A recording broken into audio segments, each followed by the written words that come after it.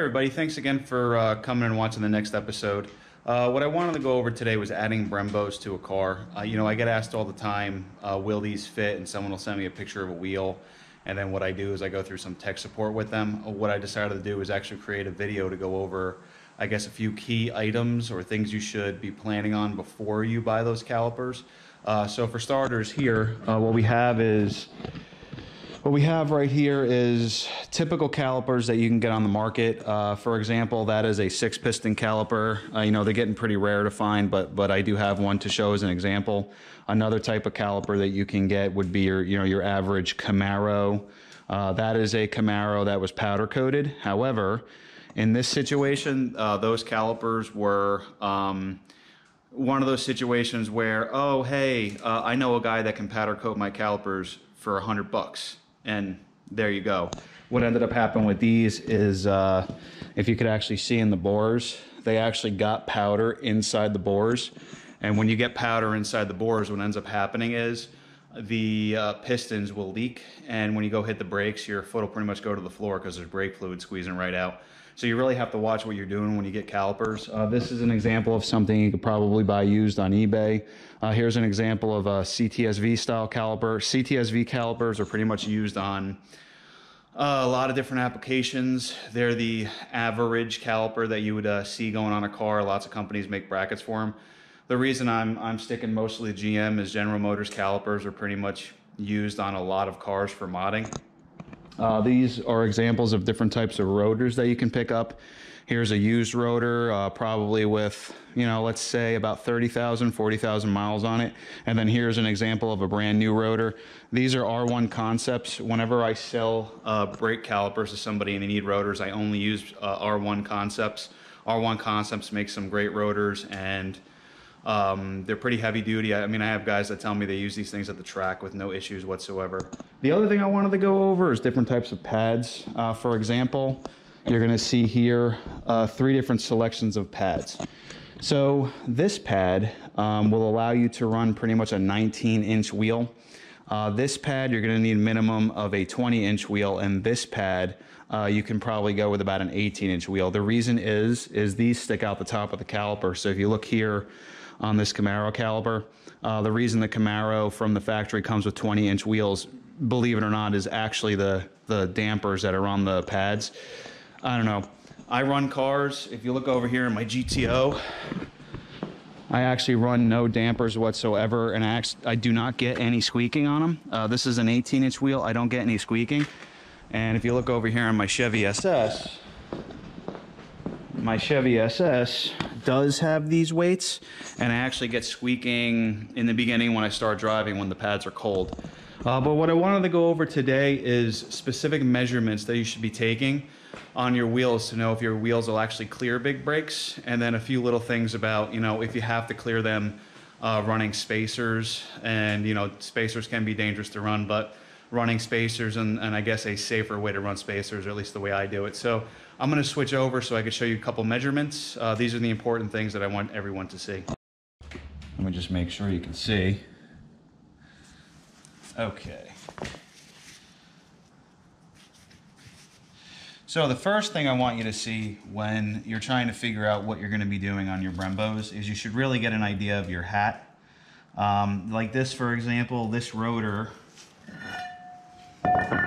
if you see where I'm measuring, has about a 1/2 inch distance from the hat to the face of the rotor. This rotor is going to be about the same. And then what you're going to see is, for example, on these 6-piston calipers, a measurement you should be taking would be basically from about here to the face of this caliper. Again, I want to show you a little closer. From here to the face of the caliper, the reason you need that measurement is going to be for rim backspacing clearance. I want to show you on a typical 4-piston caliper, because these are used on a very wide range of cars. So again, that measurement's going to be from here to the face of the caliper. So you're usually dealing with about 2.5 inches. 2.5 inches is the minimum. 2.5 inches is the minimum clearance that most of these Brembos need. The 6 pistons, I would go with about 6 pistons. I would go with about 2 3/4, maybe even 3-inch backspacing. But so here's an example of a car that comes with Brembos from the factory. You're going to see that from the face of the rotor to the back of the spokes, you have 2.5 inches of clearance. If I have, for example, less clearance, I would have to run a wheel spacer. And you know, that could get tricky because then you have to start worrying about your tire to fender clearance. You might end up interfering with your fender and damaging your paint. For example, over here, here's my Cobra. So these are 17-inch rims. I had a tough time getting Brembos behind these. I took tons of measurements. I only had about 1.5 inches of back spacing, so I ended up having to go with Willwoods. I really like the way these look on the car. I mean, they, you know, when you see Cobras, a lot of Cobra guys run these brakes. So unfortunately, I had to use Willwoods. Are they better or worse than Brembo? They're more expensive than Brembo, and they're a little smaller. I do prefer a nice Brembo caliper, especially with pad changes and rotor changes. They're much easier than these, but again, that's what I had to do on this car because the back spacing was so small. Now here's an example of, well, this isn't a typical Mustang rim, but it is a Mustang wheel you can buy. And again, we're dealing with back spacing. So on this car, you'll see that at the peak of the spoke, I have slightly over 2.5 inches of space, but then when you get up a little higher, like for example, I test fit some Brembos on this car. I have a video of me doing it. When I get a little higher, what happens is the Brembos land about here, and you'll notice that my back spacing now is under 2.5 inches. So this car actually requires me to run roughly a 6 to 10 millimeter spacer. On this car, now if you look here, if I run a 6 to 10 millimeter spacer, it brings the tread out almost to the fender. So luckily it's a small enough spacer that the tire will not interfere with the fender. But some cars may require you to run potentially a 20 millimeter spacer. And if you're running a 20 millimeter spacer, you may actually hit that fender and you may cause few, damages to your car, and you don't want to do that. And for example, over here on my GTO, so these rims have just shy of 2.5 inches of clearance. What I actually had to do on this car, and I don't recommend doing this, I did it because, I like modding cars and I'm okay with it. I actually machined the face of the caliper and I made the caliper slightly thinner. So this brake kit on my car requires less than 2.5 inches. And then in the back of the car, I'm running a BMW rotor. I didn't have to do anything special with the caliper itself, but I did have to do something special with the way it mounts, and I had to modify the brackets that I bought and actually set the calipers inward. But now on this car, I ended up achieving in the back, with a deep dish wheel, 2.5 inches of clearance. I still needed that 2.5 inches of clearance, but I had to modify a bunch of things to make it fit. Again, I don't suggest doing it this way. I just want you to know what you're in store for. And then you'll see over here on my Corvette that I had custom wheels made. Now this is an example of sort of an extreme modification to fit brakes. You'll see on this car that I do have fender flares front and in the rear. So the fender flares have nothing to do with the brakes. I just like the look of fender flares and wide wheels. I even have, the rims in the back were actually machined to the point where I actually had them widened. I believe these are about 14 inches wide, which is pretty cool. I love the way it looks, but the reason I did that was for traction, not for brakes. What I had to do for brakes was I did machine or have these rims offset so I would be able to run a large 6-piston caliper from a Z06. So it gave me 3 inches of clearance. But I decided ultimately to go with a 4-piston caliper for cost reasons. And honestly, the 4-piston calipers perform really well. I will be upgrading the rear of this car. Currently, what I did is I custom machined some brackets to actually fit the front original calipers in the back and run a 14-inch wheel. What I'm going to be doing is putting another 4-piston caliper in the back and be able to mount it on another 14-inch rotor. I'm getting some custom rotors machined. Again, I don't suggest doing that. I just enjoy this kind of stuff. It's a hobby to me, so I can get away with doing things like that.